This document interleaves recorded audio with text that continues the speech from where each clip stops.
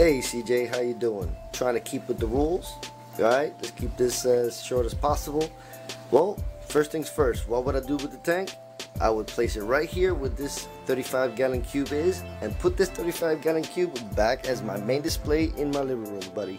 Because you know I lost my 55, and you know what, man, this is dull and quiet, and I need my tank right back where it belongs. So that was my intention, to have a little tank for myself in the room and my main display outside.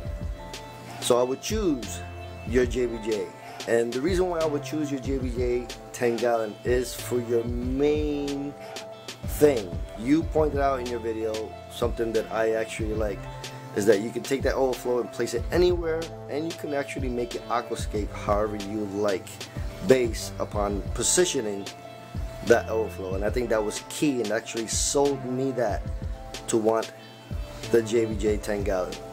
Alright buddy, so I want to thank you for all the things you do. I love your project. You keep doing what you do so that we can follow you. Be easy buddy. Stay reefing, because that's how we stay alive. Take care buddy.